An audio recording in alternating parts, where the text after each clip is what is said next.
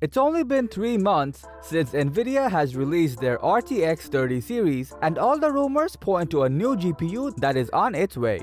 Lovelace AD102 is what they're calling it, and it is expected to have double the graphics processing clusters and a huge percentage of CUDA core upgrades in comparison with the current and previous generation.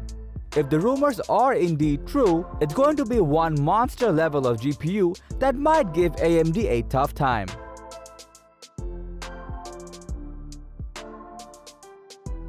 Followed by initial rumors of videocards.com, Nvidia's Ampere successor, the Lovelace AD102, is named after the English mathematician Ada Lovelace, who is known as one of the first computer programmers due to her work on the analytical engine. AD102 is expected to be one hell of a GPU with double the performance level from the current generation of Nvidia cards. Funny thing is, the next biggest thing from Nvidia was supposed to be the Hopper GPU architecture, which, according to Tweaktown, was supposed to be a powerful multi-chip module GPU. But obviously, that got buried beneath the pile of AD102 leaks and rumors and possibly be delayed as well. Although the topic is quite fresh, the series is expected to be a completely new architecture from Nvidia's side. A 3rd-gen Ampere architecture perhaps? Though it will be quite foolish to jump to any conclusion this early, as the card could just be a next-generation Tesla or a really powerful computing card. Still, there is a high possibility that the Lovelace AD102 might end up to be an RTX 4080 Ti and further extend the lineup. The rumor snowball began rolling about Nvidia's Lovelace architecture with Copilot7 Kimi's Twitter posts, who is considered to be a reliable source with Nvidia leaks so far.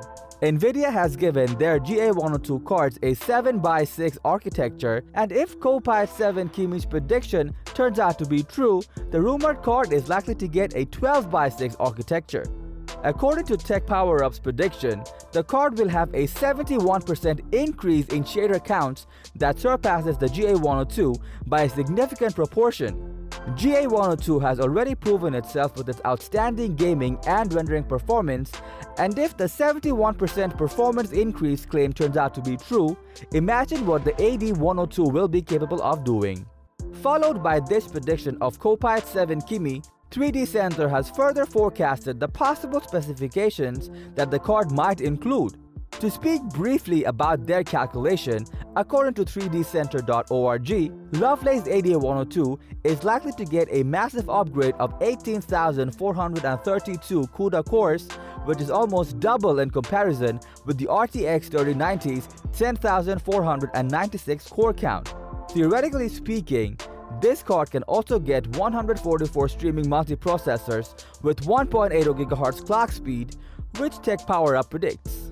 Video Cards has also put together a nice little chart where they have compared the rumored card with previously released Ampere GA102 and turning TU102 to give us a clearer picture about the huge performance and spec leaps and how it can possibly be the next big thing in the gaming market that AMD should also take under their consideration in a competitive perspective.